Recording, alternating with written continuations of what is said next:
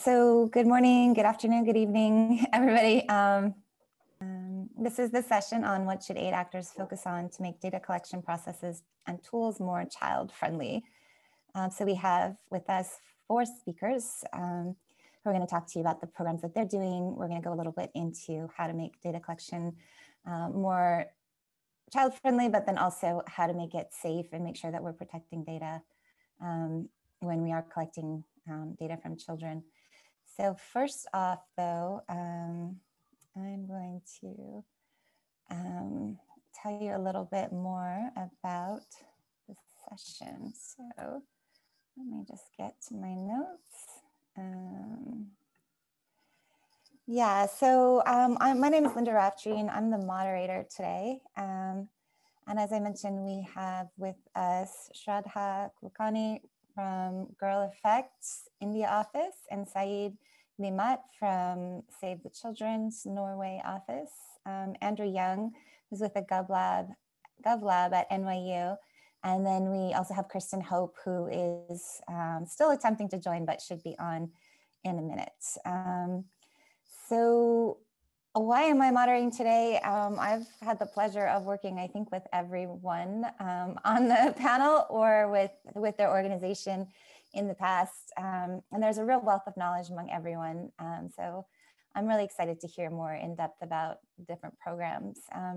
My own background is that I started off in kind of post-war El Salvador many, many years ago, working with NGOs to advocate for peace accords compliance after the civil war in El Salvador.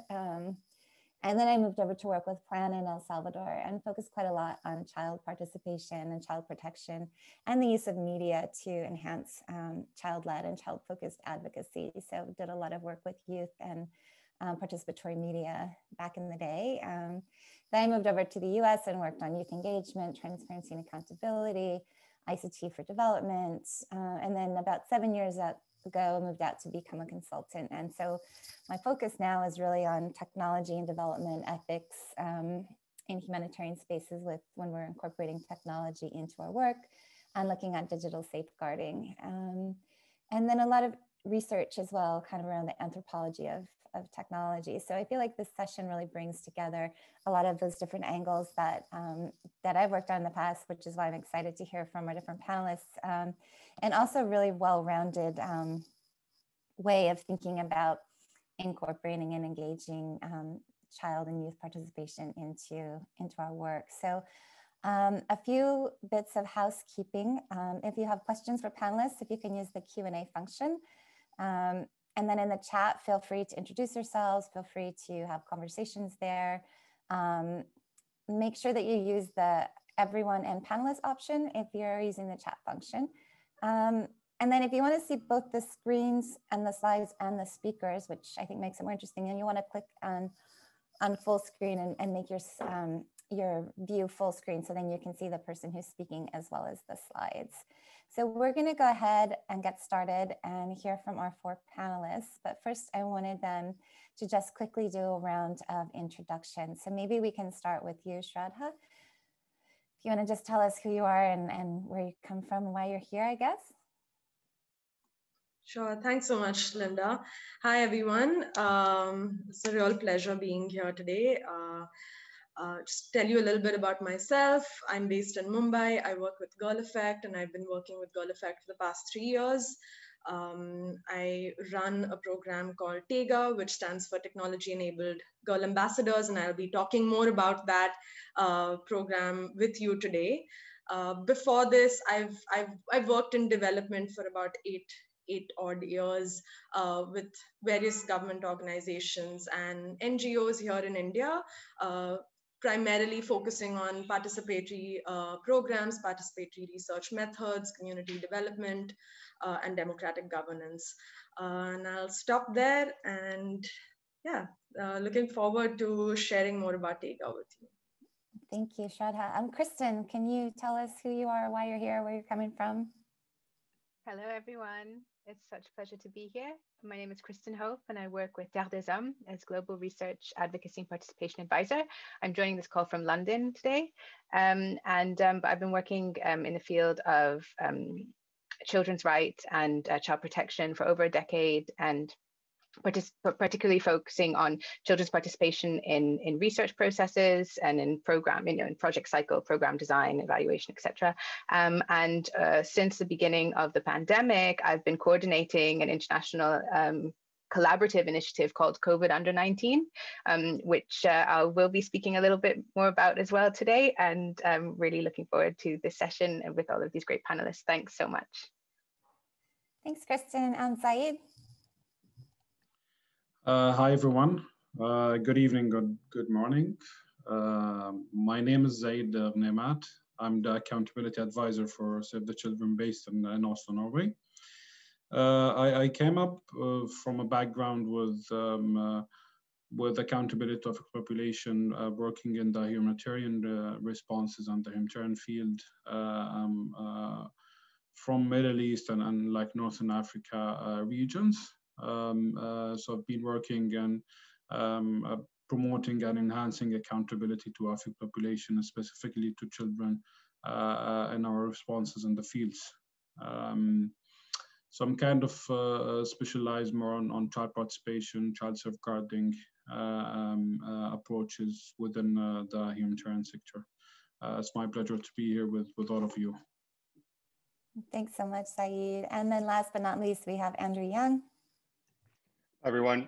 My name is Andrew Young. I'm the Knowledge Director at the GovLab. We are an action research center based at New York University and sitting in the United States on Tuesday, November 3rd, Election Day. I have to say I'm delighted to have 90 minutes to think and speak about other things that are not an election. But I am a part of this conversation today because of our work around responsible data for children, which is an initiative that we have been working on for a few years now to support UNICEF and other child rights actors to think about policies, procedures, and principles for more responsible handling of data for and about children. Great, thank you, Andrew, for that. So the way that we're going to structure the talks today is we'll hear from Shraddha, and then we'll hear from Kristen, and then Zaid, and then Andrew. If you have questions while the speakers are doing their presentations, please go ahead and put those in the Q&A. And then we'll have quite a lot of time at the end for just kind of an open discussion. I have a bunch of questions for everyone about their work. And I know those who are listening might also have questions. So we'll have a pretty good space at the end for some conversation around all of these different topics. So please do feel free to comment, in the chat, or to add your questions to the Q&A as we get going. Our first person who's going to speak is Shraddha. So we're going to hear about the TEGA project that she's been working on. So over to you, Shraddha. Thank you, Linda. I'm just going to share my screen.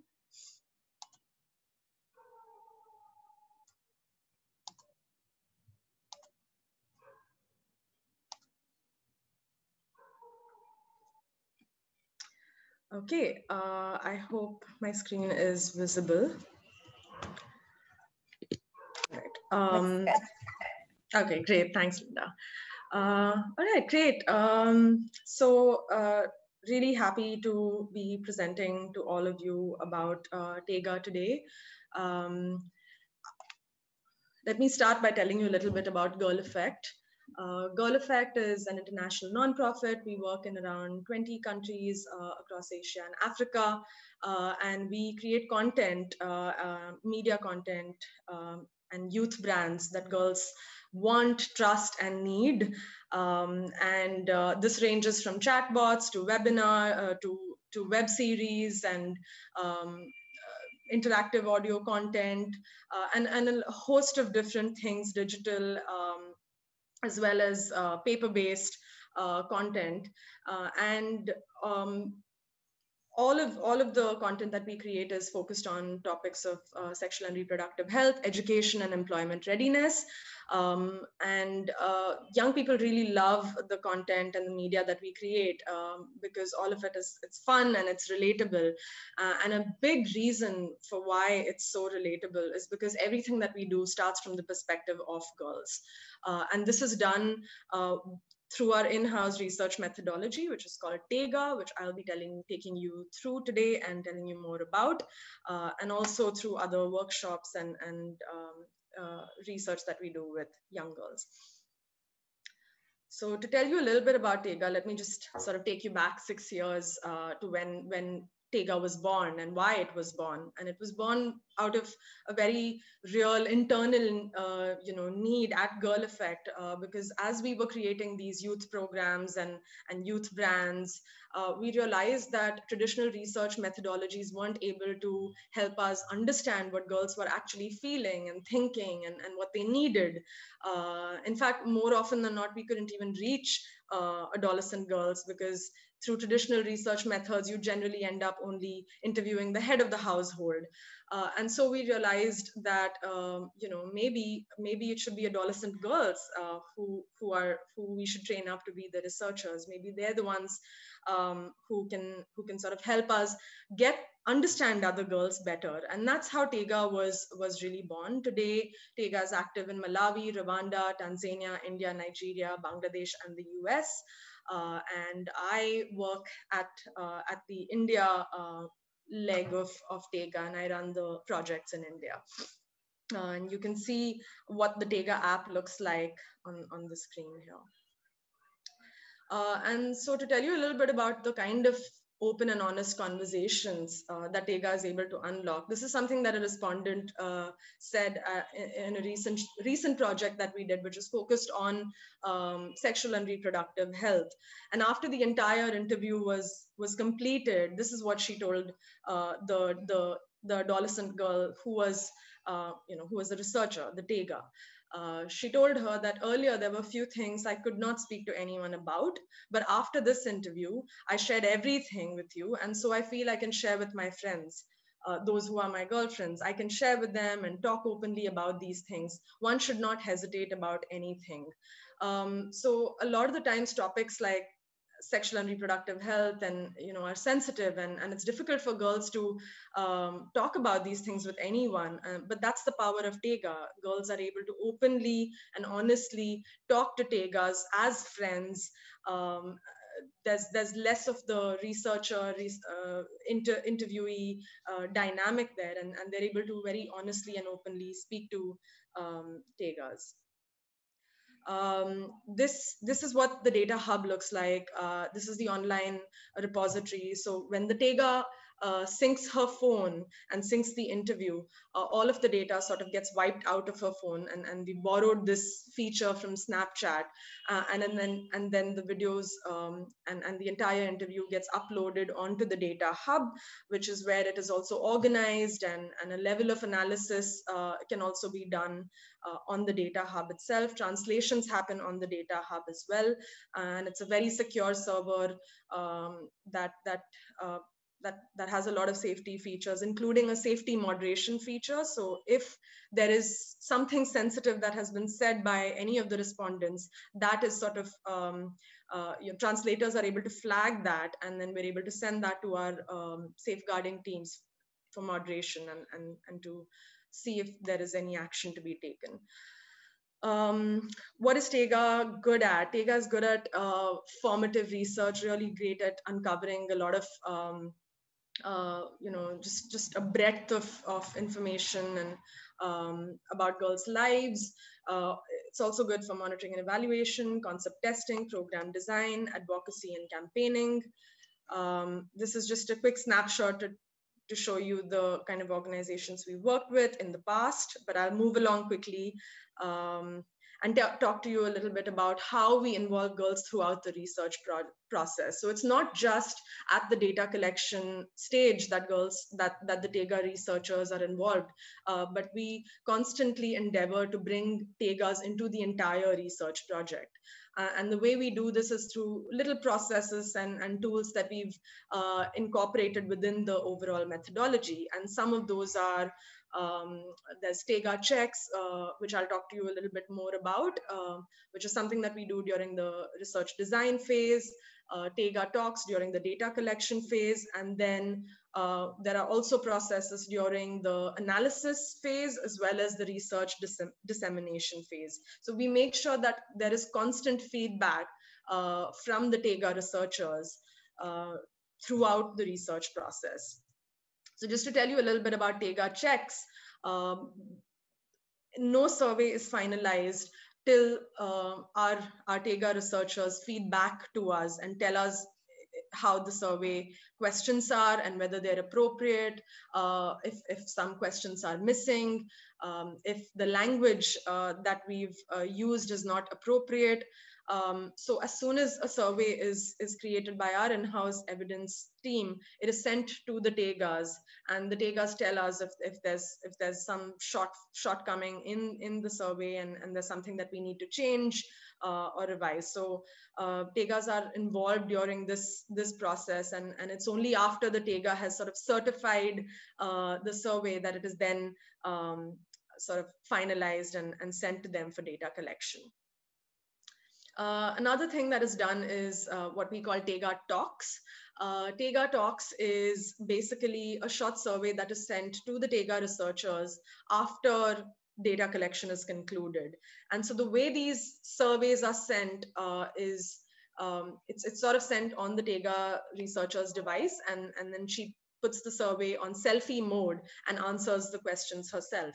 And so the kind of questions that we cover in TEGA Talks include questions around, what they learned from the interviews, what they picked up on in terms of nonverbal cues, any challenges that they faced, anything that they would like us to improve in the future. And so they really feed back on how the entire data collection process was and what went well and didn't go well. And this helps us not only for that particular research project, but also for future research projects. There's also the validation workshop that we do. So no report is finalized till it is validated, till the findings are validated by the respondents. And this process is heavily led by the TEGA researchers themselves. You can see the picture here.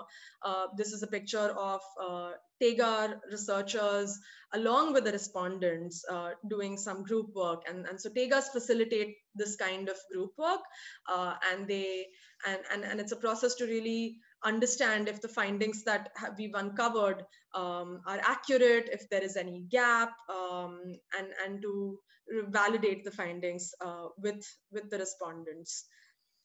And again, at the end of a research project, to close the loop, we always share back the research findings with the communities.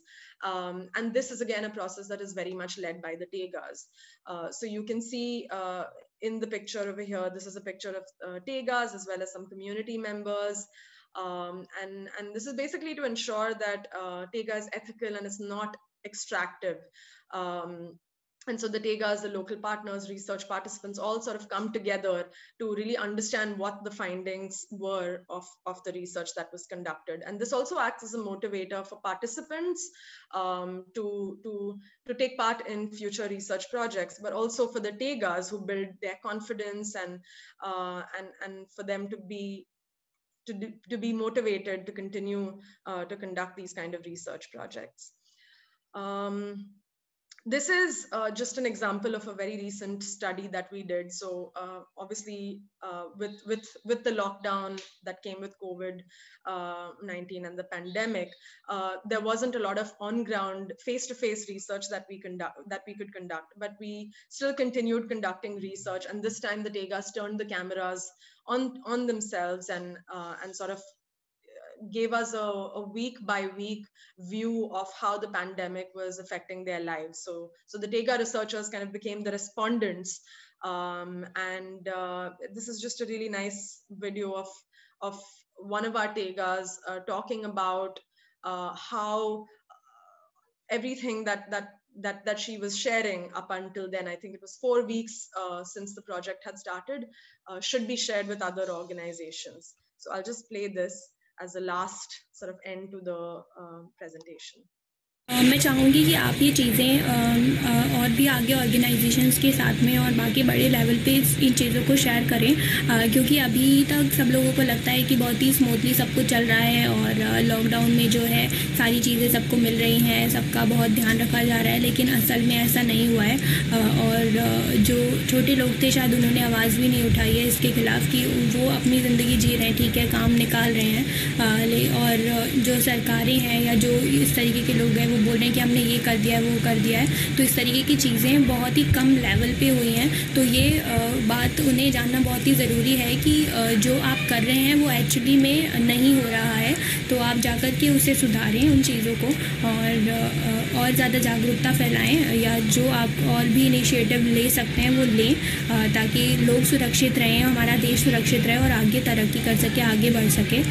तो मैं ये चाहूँगी कि आप जितना ज़्यादा इसे आगे शेयर कर सकते हैं, जितनी नॉलेज, जितनी भी चीज़ें अगर आपको लगता है कि वो चीज़ें जो हैं आगे हेल्प कर सकती हैं। I'll stop this here because I'm not sure if I've overshot on my time, but I feel this video really brings to life what Tega is all about and how much the program is really led by girls.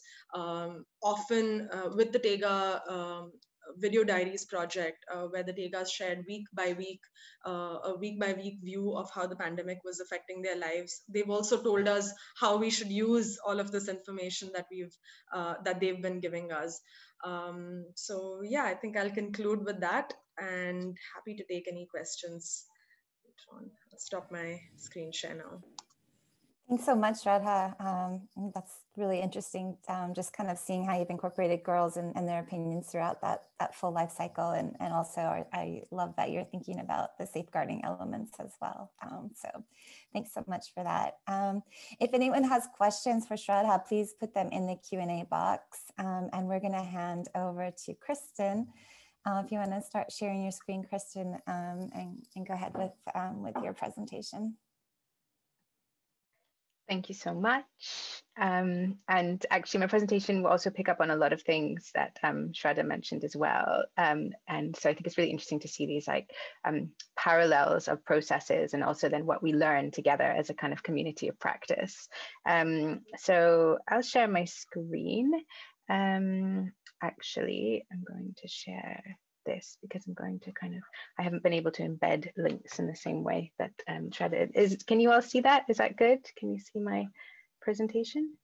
If you want to make it full screen, yep, perfect. Yeah, okay, perfect. So yeah, so and I'll set my timer as well just to make sure I don't go over time. So yeah, I was going to speak to you about this initiative called #COVID-19, which is a initiative that involves research and advocacy, really trying to understand, how children are experiencing the current pandemic, and also using a child participatory methodology. And through this, I'd like to ask some kind of critical questions about how we as practitioners understand child-friendly and what we do with that concept when we are trying to uphold, as we are in Terre and amongst our partners in COVID-19, a rights-based approach to children's participation in research and advocacy work. So COVID-19 is it aims to create spaces for children across the globe to be meaningfully involved in discussions and decisions about the pandemic and about building the post-pandemic world. And in order to do that, we decided to launch a global survey to understand children's perceptions of their lives at the moment during the pandemic, but also using a rights-based lens. And then the objective is to channel these perceptions and experiences to decision makers, to duty bearers, whether global, national, or more local level, and to create channels of communication between children and decision makers so that change can happen for the lives of children. Again, specifically responding to the situation during the COVID pandemic, but also within this broader framework of upholding children's rights more generally. So these are the partners that are involved in the COVID-19 initiative. We as Terre have been coordinating it, and we have our lead academic partner, Queen's University Belfast, the Centre for Children's Rights, and also a lead UN partner, the Office of the Special Representative to the Secretary General of Violence Against Children, Najat Mal-Lamjid. But we also have a wide range of international non-governmental organizations, networks, national non-governmental organizations, academic institutions, and youth-led organizations as well. So it's a very rich collaborative effort that we've been involved in since April of this year. And what have we been doing? As I said, we have launched what to our knowledge is the biggest the largest survey of children's experiences during COVID. We co-created this survey with children. I'll speak a little bit more about that after. The survey was disseminated in 28 languages, but also an easy read version for children with difficulties in learning or with different intellectual and cognitive competencies compared to other children. So the survey was online, but we also ensured that frontline practitioners such as social workers, psychologists, working in refugee camps or working in areas where children may not have access to the internet, or working with children who may have disabilities, or children who are in closed institutions like prisons or orphanages. So we worked with those frontline practitioners to enable them to administer the survey to those children. So even where children didn't have direct access to the internet, frontline practitioners were able to support children to capture their experiences as well. We also disseminated a shorter version of the survey with the UNICEF U Report poll as well. And essentially we had in excess of 26,000 responses through the full version of the survey, and over 5,000 responses through the U Report poll of children, obviously aged under 18. And to our knowledge, it's the only survey that has been designed with children and also analyzed with children using a rights-based methodology. So along the principles of the indivisibility of children's rights, but also along the principles that we should be able to disaggregate data according to different profiles of children, of whether their age or their gender or their nationality, in order to look at things like non-discrimination in children's experience of their rights. And we've also, given the breadth of the partners, we've been able to link in with other existing research projects, for example, the Global Kids Online Research Project, which is being led by the LSE, and a number of other initiatives. So just how have children been involved in COVID under 19 at the different phases? Just to take you through very rapidly, when we co-created the survey, we connected with 270 children from across 20 countries to really ask them, what would you like to ask children of your peers about their experiences during COVID? And we tried to integrate that within the rights-based methodology. We also, of course, validated the language of the survey with children to make sure that we were asking things in the right way. We then, throughout the summer, rolled out the survey, again, mostly online, but also with frontline practitioners to ensure that the hardest to reach children could also have their views considered. We've been currently running over the past couple of months a virtual skills camp where we've been working with a group of around 60 children in order to really build their skills in data analysis and have them involved in the data analysis and meaning making and data interpretation process. And I'll speak a little bit more about that. And we will then be disseminating the results of the survey in November, and then really trying to ensure that children who've been involved with us along this journey are also empowered to participate in advocacy, whether at global level, but also at national level as well. I wanted to pause a little bit about children's roles in the data interpretation process and explain a little bit about what we've done here. We, in the context of these virtual camps that we've been running over the past couple of months, we have been training children in quantitative and qualitative data analysis and interpretation methodologies. And we've been doing this all online. So here is a screenshot from one of the webinars that we ran with a colleague from the IICRD, the International Institute of Children's Rights and Development in Canada. She was, this is a screenshot of her teaching children the methodology that we're going to use for qualitative data analysis in terms of clustering quotes from children, and in terms of identifying themes and grouping quotes from children that were sourced from the qualitative aspects of the Life Under Coronavirus survey. So this was the kind of training component to that, to build children's skills to be able to analyze the qualitative data. And then we ran a series of workshops. For example, here we were using Google Jamboard, and I can actually show you what that looks like. if you can still see, just have a fast kind of video of how that unfolds. You know, we have again, who's speaking is Michelle, who's a colleague from Queen's University Belfast, who had, you know, perfected this methodology of the child rights-based inquiry with children.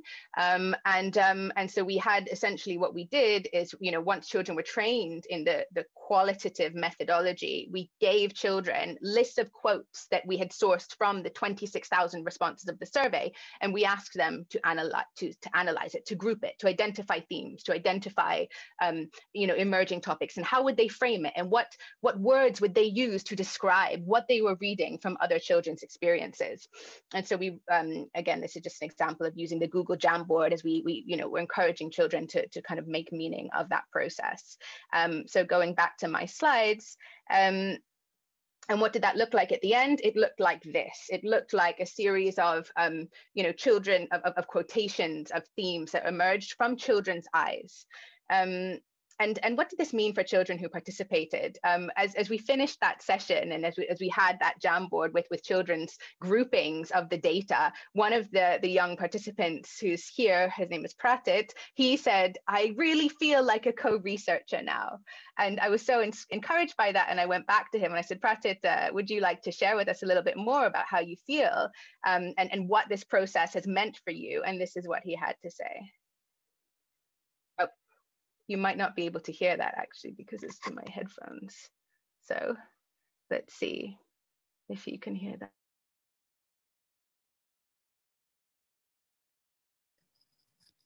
Sorry, it's not coming through, Kristen.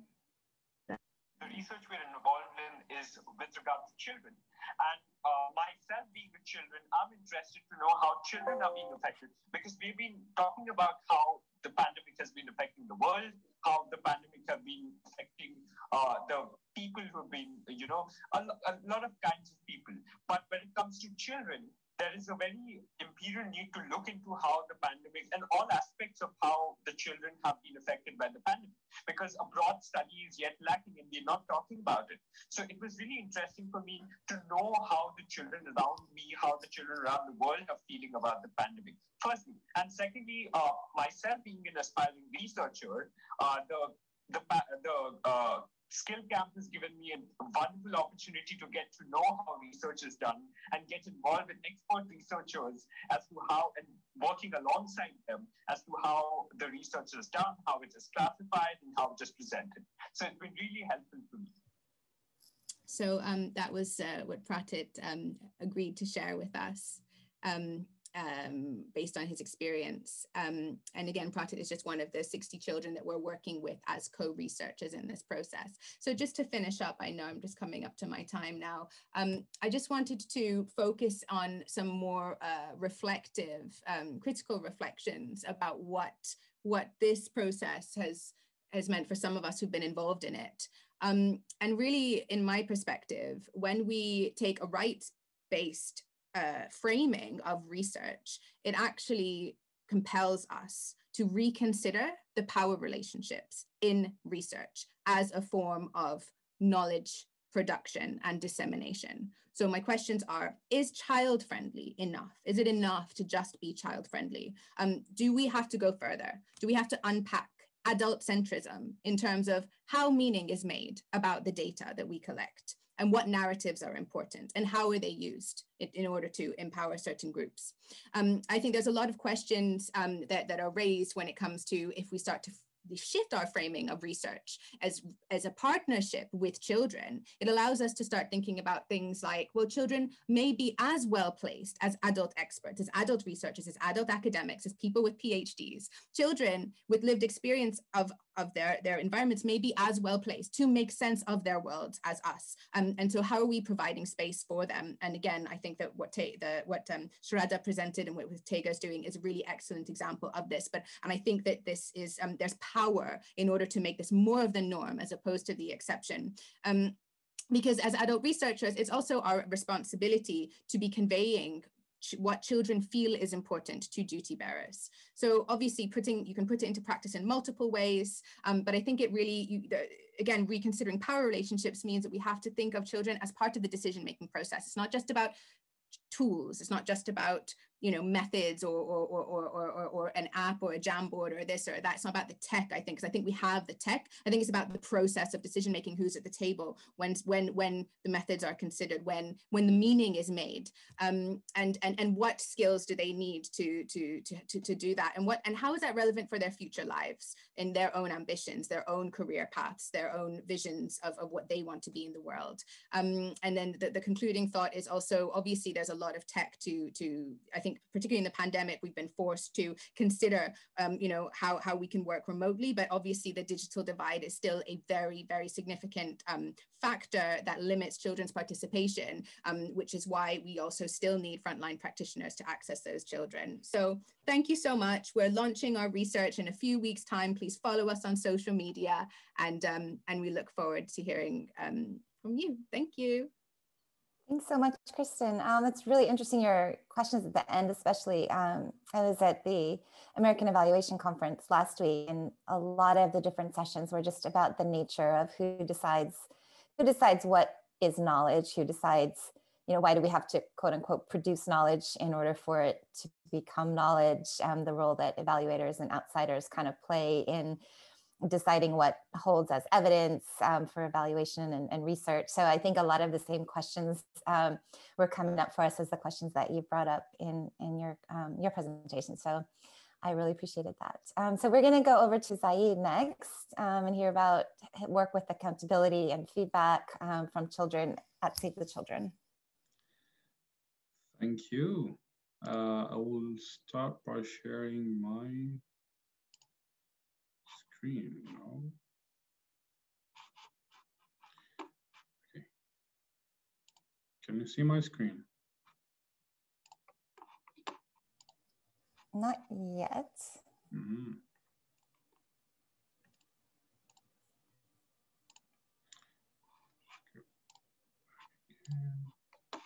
How about now? Nope.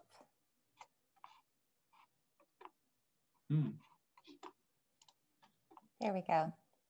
Yeah. Yep. Great. Cool. So thank you, Kristen and Shraddha. Like, I mean, this was really interesting for me as well. Thank you for the really exciting presentation. So from my point of view, I would like to bring us back maybe to the bigger picture, as I just Kristen mentioned, as what we do as an organizations, and maybe to focus more on the humanitarian side of our responses, and why we do should consider child-friendly tools, materials, but also the important is the concept and the approach itself when we do our activities and with those children affected. I would like maybe to talk more about the accountability to those children and communities, the one we work with them.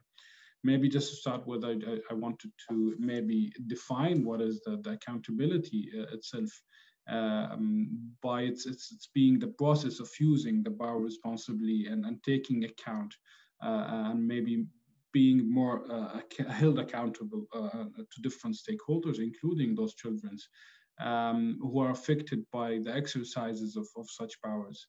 And if we went a bit back to we as a Save the Children, in our humanitarian responses and specific children's participation, children safeguarding are essentials for us.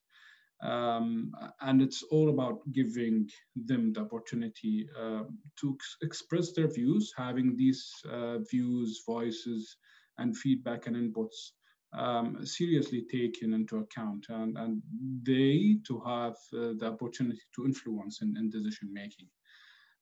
What is also more important in this is to highlight for them to be protected and their voices to be protected, and from our side to do no harm and to ensure that we behave responsibly following our principles and commitments. It is then from the willing involvement of children and any matter concerning them directly or indirectly. This includes children of different ages, genders, and abilities, and those children's and those like most affected societies and places. So children rights guide our ways of working and cut across the full spectrum of development and humanitarian context. So, and us and like for us and Save the Children, we often face a challenge in being coherent to child rights when collecting data.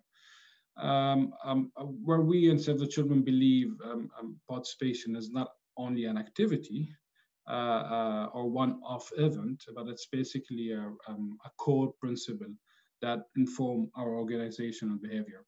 So it's a right to like for us to hear their voices, their inputs, for them to share their expression and feedback to be heard and used and considered.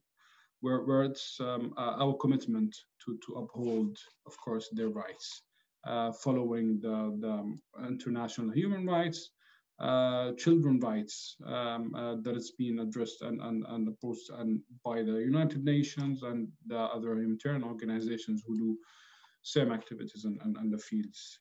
So it's really important to consider two main points here. One is the right, their right to share information.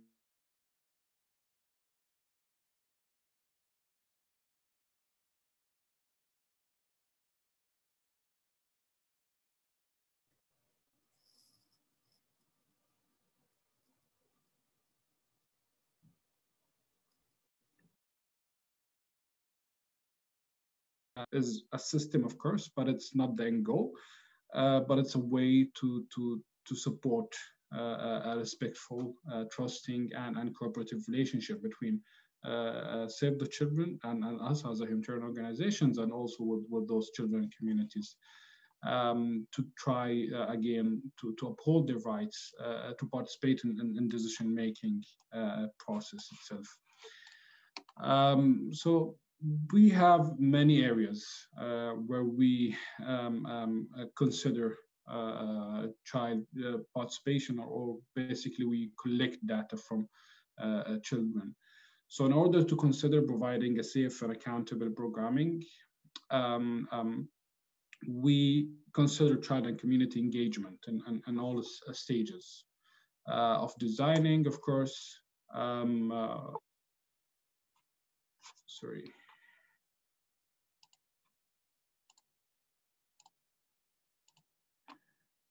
Yeah, can you see my slides? I think they're offline again or off the screen again. Yeah, sorry for that. That's okay. Quickly go back.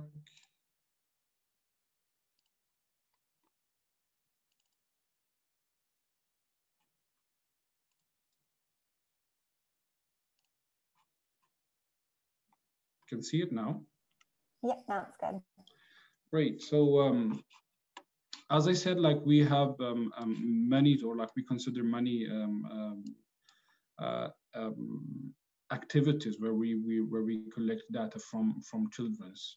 For instance, we often register and document children's information and data. We conduct need assessment for those children and communities in order to support us in designing our activities and so on. We often conduct consultations in place. We have in places feedback and reporting mechanisms where we encourage children and communities to provide their inputs and to share their feedback on our activities in place to help us in providing more accountable, but also to provide more quality in our programming and activities we do in the fields. We have many channels in place, like community and children meetings. We have hotlines, we have focus group discussions, feedback sessions, and we have many others to use in our responses. while we also evaluate and monitor our activities using different tools and so on. So it's really important for us to consider maybe some of the most important important elements to consider in place where we share those information with children and communities. One of them is basically their access to information and their safeguarding when we need to collect the information from them. So for us, the information is one of the essential parts where we combine to ensure that we are providing an accountable programming to children and communities. For them, the information is also aid. So they need to know who we are, what we do, why we want to collect information, what kind of information we will collect, and how we will use this information and data we're trying to collect. To consider that we're providing a humanitarian responses, accountable and safe and respectful responses in the fields. Maybe I will leave like some of this information to Andrew. He will probably take us through many of these procedures in place. But for us, it's really essential to consider information sharing and communication with community to ensure two-way communication channels when we planning to collect any data from children. So they need to know why. It's their right to know why and what we are going to do with their inputs and how we are going to use it. But also important to close the loop with them, so they're involved in feeding back again to them in evaluations and designings and so on. And we have many child participation tools and activities we do in place to ensure this happening. Maybe in my last minute, I would like to go with the basic requirements we actually do consider inside the children where we when we collect any data. So we work collectively with our colleagues and the responses internally and externally to ensure that we have child-led networks with different activities. We take a child-centered perspective. We ensure that the data collection process is also informative for children, as I said. So we need to remember that participation is and data collection is voluntary. They have the right to say no. So it's really important for us to approach them and ask if they want to share and so on. To use friendly, inclusive, and age-appropriate methodologies, to do no harm during the data collection, to recognize the limitation of the data. We don't need to collect more than what we need in the data collection. But also importantly to recognize that we are accountable to children when we collect their data. So I would leave the floor to my colleague Andrew. So then I'm happy to take any questions that you have in mind. So thank you. Thanks so much, Zaid. I think the kind of flow of the presentations today couldn't have been any better than what they are. So Andrew, I know you're going to talk to us a little bit or maybe a lot about responsible data and ways that we can make sure we're not doing harm when we are involved in collecting data from children and with children and about children. So I will hand over to you now. Just remind people, if you do have questions or there's any topics of conversation you'd like to bring up after Andrew speaks, we'll have about almost a full 30 minutes for discussion. So please drop any thoughts you have in the Q&A or just discussion topics. If you'd like to bring those up, you can put those in the chat as well. So over to you, Andrew. Great, thanks, Linda. And let's see if I can get my slides up here. There we go. Great, so again, wonderful to be here and have the chance to speak with all of you, although it is a tough challenge to go after my three co-panelists here, but I'll try to keep us moving and eager to get into the Q&A as well. So let's see if I can advance this. There we go. So as I mentioned at the beginning, my name's Andrew Young. I'm coming to you from the GovLab at New York University. We're an action research center that examines, tests, and implements new ways to leverage data and collective intelligence to improve the way we govern and address public problems and improve institutional decision-making. The way that we tend to organize ourselves, as I said, is around collective intelligence on one side, and then data, including data collaboration, opening data, and then responsible handling of various types of data, including administrative data in different contexts. And we work around the world and partner with institutions to actually determine how we can do this in a more effective and legitimate manner. And one of our major initiatives in recent years has been a project with UNICEF called the Responsible Data for Children Initiative, or RD4C. And as it says here, it's really an effort to develop guidance, tools, and leadership to support the responsible handling of data for and about children. The initial phase of the RD4C project involved a long kind of due diligence and desk research effort to really understand the current state of data responsibility policies and procedures writ large, as well as with a specific child rights focus. So better understanding what types of codified policies and procedures are really driving activity in the space and where gaps might be. And then also conducting 3 field visits to UNICEF country offices in very different contexts to really understand how this kind of data responsibility, data handling processes are actually working in practice. So last year, when travel and field visits were a much more realistic kind of undertaking, we went to 3 places, as I said. First, Romania, to understand kind of the data handling situation in a more middle income type of environment with a clear and relatively concrete data protection regime in place, in this case, GDPR. Then second, we went to Kenya to see what see how data responsibility kind of manifests in a more nexus environment where it's a large country office that has both development and humanitarian staff and objectives. And then finally, Afghanistan, to understand data responsibility practices in a more of an emergency environment with a large country program, but also no shortage of challenges and competing kind of issues on top of the data responsibility one.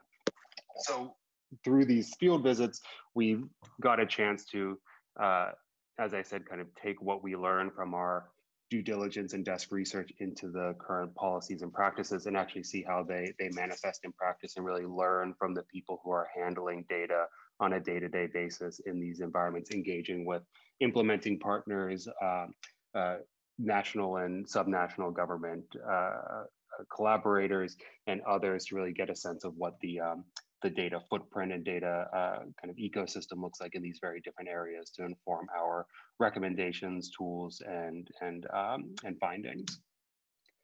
So a big part of this effort was actually to develop a toolkit that could support responsible handling of data for and about children.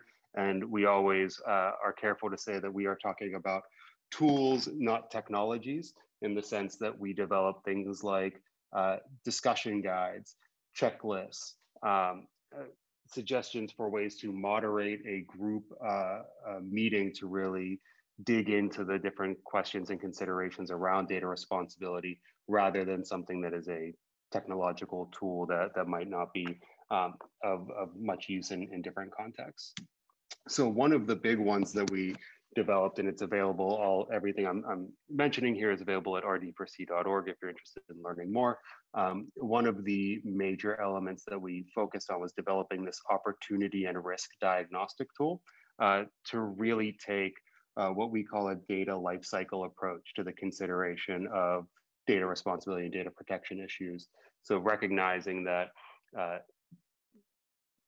challenges that might arise at the collection stage are likely to be different than different data responsibility considerations at, for example, the analysis stage or the eventual use of data stage, and really being able to tease out where those different opportunities and challenges lie across that data lifecycle can really be helpful in identifying what those risks and opportunities are, including, importantly, we always focus on that risk of misuse of data in addition to misuse of data.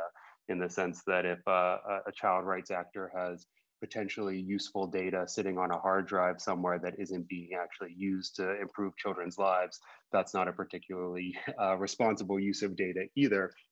But one of the really useful things that we found in our field visits and engagements with different actors in the data ecosystem in these different environments was conducting this data footprint analysis session where we would have a few dozen folks in the room who work on different aspects of child rights and leverage data in different ways, and really ask them to consider what a child's data footprint looks like over the course of their early lives. So essentially starting from the question of, I just had a child, where is the birth recorded on, assuming that I had the child was born in a healthcare provider of some kind, where is that first birth information recorded?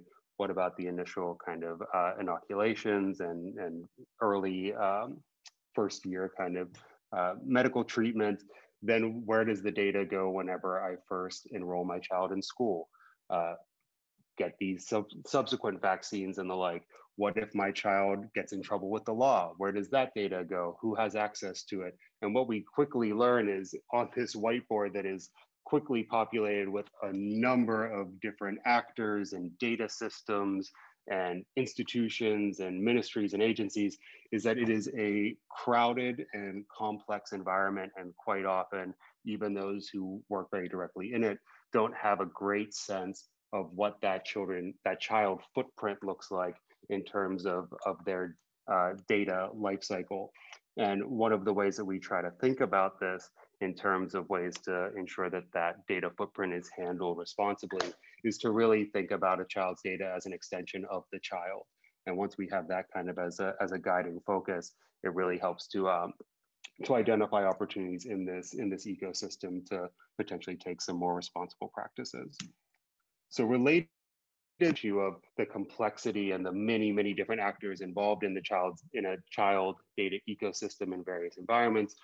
Another one of our tools that we really focus on is this decision provenance concept. So really identifying across the data lifecycle and across different activities involved in the use of data for or about children, identifying the parties who are responsible, accountable, should be consulted, or should be informed about various activities across this life cycle, because quite often it is not clear who is carrying out certain tasks or activities, who is accountable for them, and that's not always the same thing, really teasing out the difference between who's responsible for carrying out a certain task versus who ultimately makes the decision and is held to account depending on how that activity happens to play out. So really getting clarity across partners within and across organizations around how these decisions are being made, what that decision chain looks like, can be an important way to identify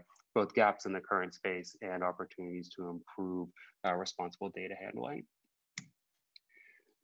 But likely the kind of central element that came out of the RD4C phase 1 efforts was developing a set of RD4C principles that could guide work in the space more generally. So we, in the interest of having them be somewhat memorable, we went with the 7 Ps of responsible data for children.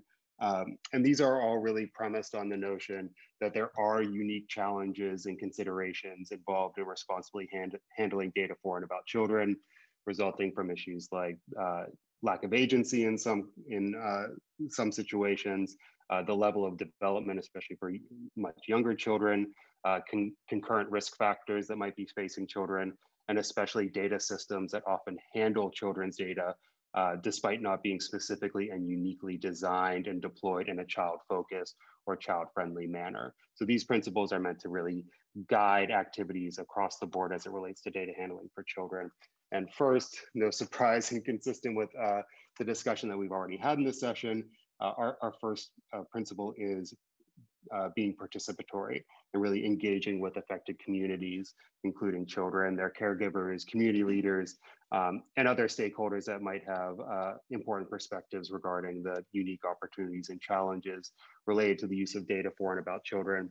And really, the participatory element is especially important in getting a context-specific kind of understanding of what that situation is, rather than having folks who might not be well versed in the unique context and considerations of a particular environment, making those types of decisions in a vacuum. I think it's also important to note that participatory is the first principle in our list, but really it's also relevant across the other 6 principles as well. In other words, finding ways to be participatory and engaging children, caregivers, and other stakeholders in these other processes can be a really important enabling condition as well. So the second principle is around being professionally accountable, and this is related to the decision provenance element, but also finding ways to standardize and codify good practice. We often discuss how principles, including these RD4C principles, only take you so far if there isn't some codified practice, roles, responsibilities, and clear procedures for actually carrying them out. It's nice to have 7 Ps, but if it's not somebody's job to actually carry them out in practice, they're probably not going to take you very far. So really being professionally accountable in terms of who is doing what and how this data responsibility is actually working in practice is a key consideration. And this professionally accountable issue also stems to other considerations like how you manage internal access and define those roles and responsibilities as it relates to specific data systems as well. The next one was already mentioned by Zaid in particular, this question of how we can be more proportional in how we identify and collect data for and about children, making sure that data is relevant and the value is clear across its lifespan. Otherwise, the data should not be collected or should not be retained over time. One of the issues that we heard a lot in some of our work around a citizens assembly to better understand public perceptions around data reuse in COVID-19, a project that we just launched over the summer around the reuse of data for COVID-19 here in New York. A related issue, though not specifically focused on children, that we heard was this idea that data should only be used if it is the most direct means to understand to gain a particular insight or answer a particular question. So in other words, if a data set might be able to surface an answer to a particular question, but there is a less intrusive, less kind of personally identifiably a way to get that answer without getting into personally identifiable information or other potentially sensitive data streams, then that should be the approach that actors should take. So taking that more proportional approach, both to what types of data are being collected and used, but also how they are being analyzed and retained over time is the next one. Then we get into protective of children's rights. And here we really think about issues around classifying information as it relates to risk and sensitivity. So a key consideration across the data ecosystem, especially for children, is the mosaic effect as well. So thinking about what types of data might be seemingly innocuous on their own, but if they were made accessible or combined with other data streams that might exist, there might be new opportunities to create some type of insight or expose particular individuals or communities due to that combination of various data sets in the mosaic effect. So being really conscious of risks and sensitivities of particular data sets, but also how those data sets might be combined with others that could be available is another important consideration. The next P is around people-centric. And here we think about both individual and group level data risks. And I'll talk about group data a bit more in a moment. And really thinking about what are both the risks and opportunities facing a child who is represented in a data set, but also the groups that they might belong to, and also really being conscious of what we call inferred data, inferred personally identifiable information. So recognizing that there are unique questions and considerations that should be taken into account whenever data that is algorithmically driven or inferred in some way is used to make a decision about a child or an individual. So recognizing that there are additional duties of care whenever decisions are being made, especially as it relates to service provision, based on inference rather than a clear and explicit description of need. Next, kind of as I've been mentioning across this presentation, recognizing that harms, risks, and challenges exist on a life cycle. So being really conscious of that data life cycle that spans from initial planning for a data project or system through the collection, storage, and processing, sharing in some cases, analyzing, and use of data, and really recognizing how different risks manifest across that life cycle and how they could also accumulate over time.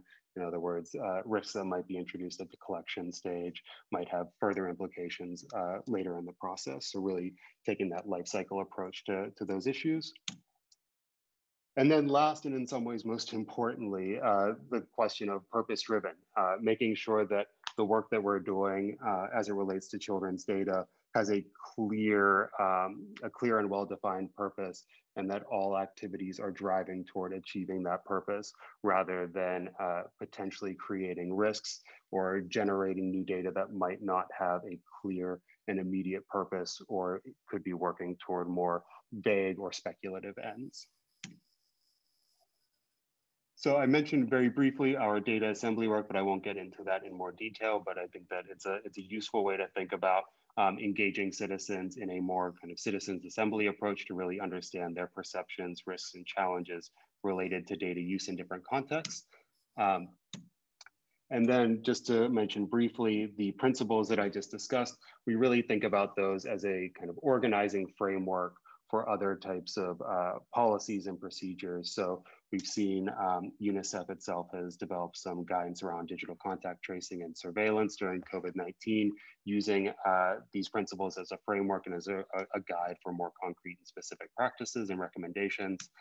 And similarly, together with Linda and our governance of data working group, we released some recommendations around how to identify risks and challenges related to group data for children, again, using the principles as a frame. So I will leave it there and eager to get into the Q&A. Thanks so much. Thanks so much to Andrew and to everyone else who shared all of those really rich insights today on the panel. We have about 3 questions that came in, and I guess while we're answering the questions, I wanted to just encourage any panelists or folks who are on the call, if you have resources or links that you want to drop into the chat, please do that. The Responsible Data for Children initiative, any other kind of links and resources that people might be able to tap into to support them in their work, that would be great. Going over to the questions, not surprisingly, all 3 of the questions that came in so far are about how do you handle adults? And so one of my favorite mentors said one time we were working at Plan. It took us many years at one of the Plan offices to get the board to agree to bring children onto the board. They just had all these issues with having children in that decision-making role. And this mentor of mine always said, it's not the children that you need to train to engage with adults. They have to do it all the time. It's the adults that you have to train to engage with children, because adults aren't forced to, and there's that power dynamic that many of you spoke about. So the questions that are in the chat, first is really, I'll read all 3 of them, and then maybe you can just kind of wave at me if you want to take a first stab at answering. One is around how do you avoid having parents answering on behalf of children? And I think that's one kind of issue that some of you might see, others you might not see if you're working with children, kind of away from parents and adults. But how do you kind of make sure the adults are quiet so that the children can participate without feeling kind of surveilled or watched, or adults answering for them? The second question is around how do you kind of get the adults to feel comfortable with you working with their children in that community setting? And then the third one is really around, I think one of my favorite thorny topics is really around consent. So how do you Do you have any recommendations or good practices or lessons learned about handling consent when you're engaging with youth or children who are underage and you require adult consent? Would anyone like to take a stab at one of those questions? Just kind of wave at me, and I'll call on you. I think Shraddha and Kristen, you had already answered in the chat. I don't know if you want to elaborate a little bit on your comments in the chat. Shraddha, if you want to talk about working with the adults in the community to kind of make them comfortable with the work you're doing. Sure. Yeah, it's not easy, definitely. Especially when you're conducting research with children under 18, when you're conducting research on sensitive topics, it's definitely not easy. Which is why there are a lot of ways in which we try to reassure parents that we're going to make sure that their children's data is safe, and that the details that they share with us, the information that they share with us, will only be used in ways that they are comfortable with, the children as well as the parents. And we do that in a number of ways. So one of the ways that we do that is working with a local partner.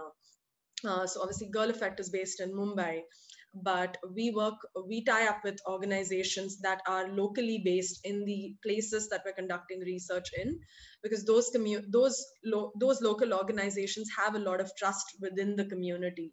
And so the community members, parents trust these, these organizations. They've been working in these spaces for years. And there's also a responsibility that the local organizations have to make sure that the community is comfortable with the kind of projects that are being undertaken. So yeah, I think the cultural context and the fact that parents, community members, community leaders all need to be involved throughout the process is something that we focus on quite a bit, because there are a lot of questions, especially because we actually take photo and video and audio content, and there is a lot of concern around all of this. We also spend a lot of time with the informed consent, with seeking consent, and make sure that parents are really comfortable with the kind of and they have all the information on the kind of questions that we're going to be asking, what we're going to do with the data, how we're going to store it, and they also have contact numbers of people within the organization if they want to reach out to us and discontinue their participation, pull out, or want us to delete their data, then those options are all given to them. So our consent process takes a fair bit of time, but it is definitely the most important process to sort of nail down in order to have a smooth research process with the respondents thereafter. Thank you, Shraddha. I wanted to kind of jump over to Zaid with this question around maybe parents trying to influence what children might say, or parents answering for children. Since you're working on accountability and feedback, I'm wondering if that might be something that you really have to think about in your work. Yeah, definitely. So it's a common thing actually, because basically if we analyze all feedback and inputs we are receiving from community, we will see that we have actually low percentage where we get information from children themselves. So it's a common thing, and I cannot echo more than the team would have shared already. But it's also important for us to recognize the needs for those children to access information. So what we do is basically we dig in and we try to find the most appropriate channels to reach those children. So we actually have many tools in place where it's more child-friendly focused, where we kind of reach out those children in specific and try to get their feedback and inputs directly. Of course, the context or consents from their parents or like caregivers and so on.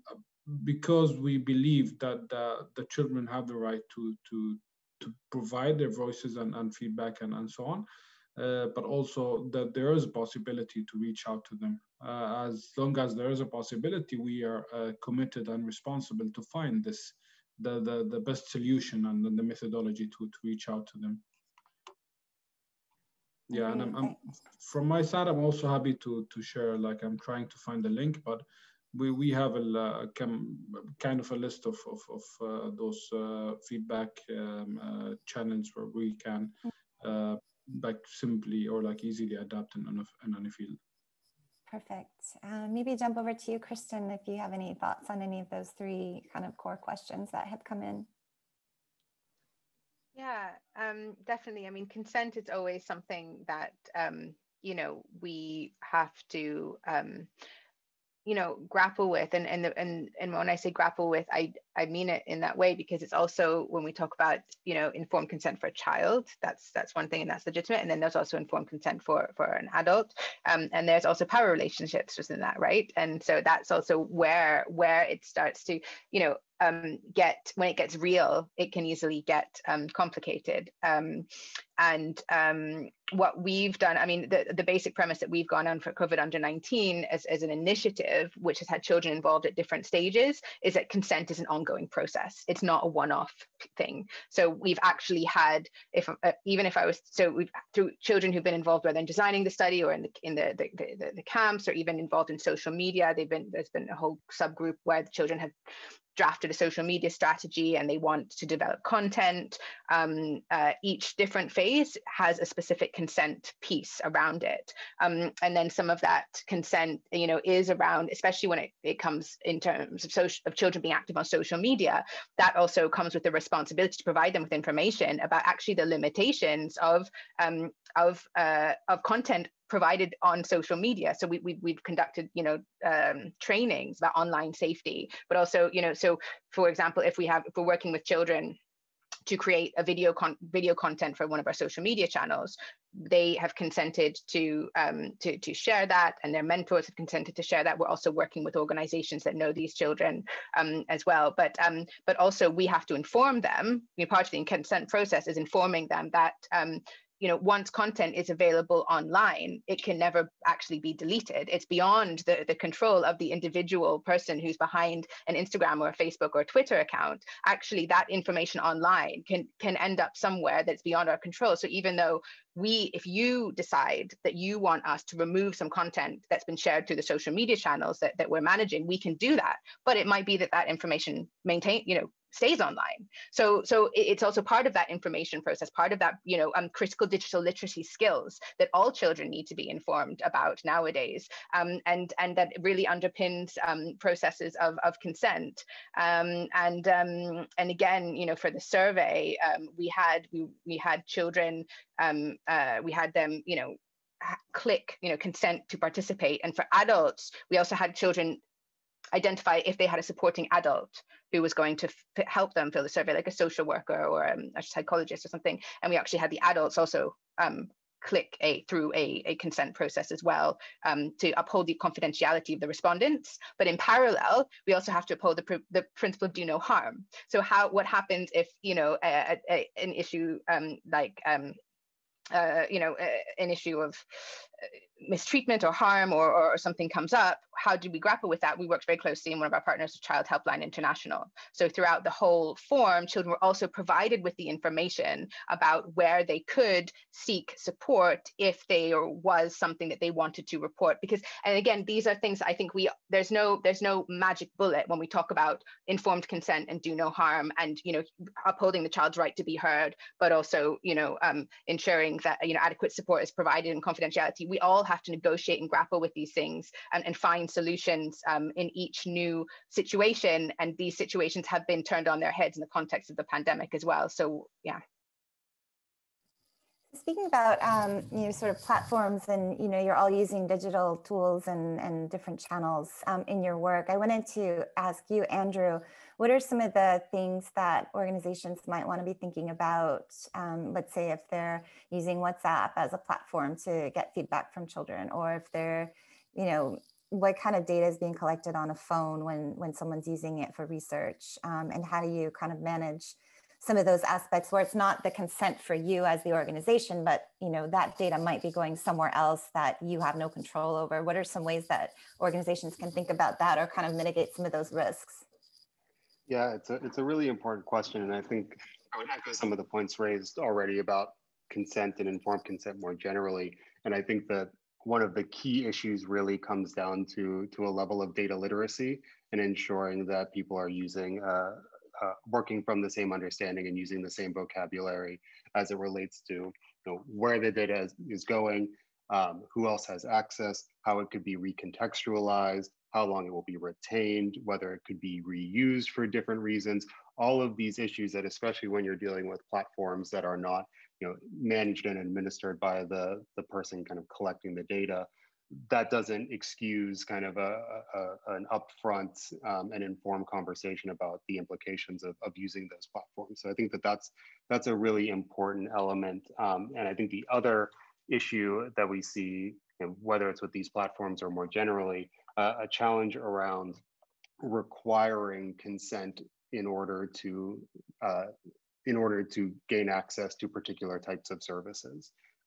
So really making sure that we're thinking about informed consent in the sense that informed with a level of data literacy and a clear understanding and a shared vocabulary, and meaningful consent. In other words, if I say no, that doesn't mean that I don't get the service that I have kind of been seeking out. So I think having both of those elements are kind of core to all data collection efforts, including platform ones that might be dealing with systems that aren't under the direct control of the data collector at hand. Super interesting. Does anyone else kind of face those types of challenges with having to explain what, not just the consent for your own organization, but the platform or the channel aspects of data? Shraddha? So the Terre researchers, they have a smartphone, a Terre device, and we have an app called the Terre app, which is where we collect all of the responses, the video, photo, audio responses. And in certain communities where phones are not very common, or where adolescents having phones are not very common, or where there's been news articles around how videos and photos have been misused, there is definitely a level of concern, and because we're conducting research using a device, and so I think we try to cover most of the questions around that in our informed consent process. But we also try to make the respondents and the family members comfortable with the device. So if a respondent wants to just take a look at the device, she's able to do that. She's, handed the device, she's able to kind of take a look at it and feel comfortable about it. There's also options for us to decide what kind of response the respondent is comfortable with. So for example, if it's a video question, but the respondent doesn't want her video shown, then the Terre researcher is trained to not take a video. So she just takes a video of the floor or of the ceiling, and just takes an audio recording. So basically, I think what Kristen said is very true. Consent is an ongoing process. Just because somebody has consented at the beginning, it doesn't mean that they will have to now go through the entire research or data collection in the way that it is planned. So people are allowed to drop out, say they're not comfortable with certain questions, and switch to other kinds of responses. And yeah, I think just being very open about the technology that we're using, and being very open about how we're using the data, and just taking them along the journey is important. Can I bounce off that as well? Yeah, just please. add that I think that also it's so important, as you say, and I think when we have those conversations with children about data and privacy in the context of our tools or approaches or methods, it's also a gateway, I think, to educate children about data protection in general for children who are engaging online with a variety of platforms, you know, the big ones, Snapchat, you know, Instagram, Facebook. And so it's really, I think, an opportunity to bring up that level of critical digital literacy for children that is, you know, essential for children growing up in the 21st century. But also, I think it has to be conversation, because I put a link in the chat box around some research done by the LSE about actually understanding how children who are as digital natives understand privacy and the differences that children have when they've grown up online in understanding privacy from a non, you know, digitally native generation like us here on the call.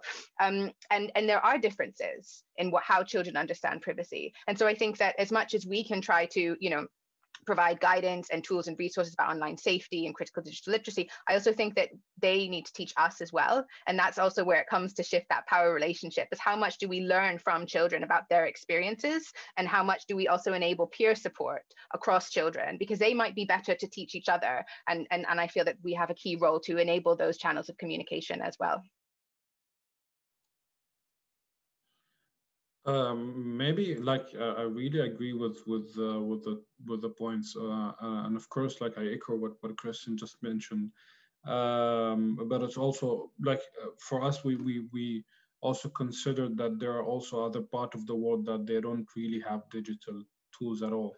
They don't use network. They don't have any kind of mobile or smartphones and places. And here where like we come also, I agree with Kristen, where we need to build a two-way communication channels with those people, whether it's face-to-face or like discussions or talk to them, and to get like their agreement and their trust, of course, to maintain this kind of strong relationships, because we need the relationship, we need the children understanding, we need them to know what we are planning to do and so on, so they can participate and then they can engage in decision making and data collection itself. So one of the good practice that we used to do is basically build the two-way communications where we share information, where we present and find the most, at least preferable way to share information with those children and empower them so they know, and then we expect to receive their inputs and feedback and so on. So it's really a kind of good practice to use where we work in places like Syria or Yemen and so on, or like Africa, where children and communities they might even they don't know who we are, or like what we do and why we need to collect data. And this is where we have also responsibilities, as Kristen mentioned, to raise their awareness so they know what we do, and that's it. Thanks. Thank you all. We're at time, so I'm gonna have to close out. There are some resources in the chat if people want to quickly kind of click on those and get them before the session closes. I just want to thank Kristen, Zaid, Shraddha, Andrew, and the organizers of the G for bringing this topic in. I think it's really important, and I think all of the different types of approaches that we use with children also usually work with adults. And so I think it's really useful to hear how to be engaging and participatory in research. So thanks very much, and hopefully be in touch and following all of your work as we go into the future. Thanks so much.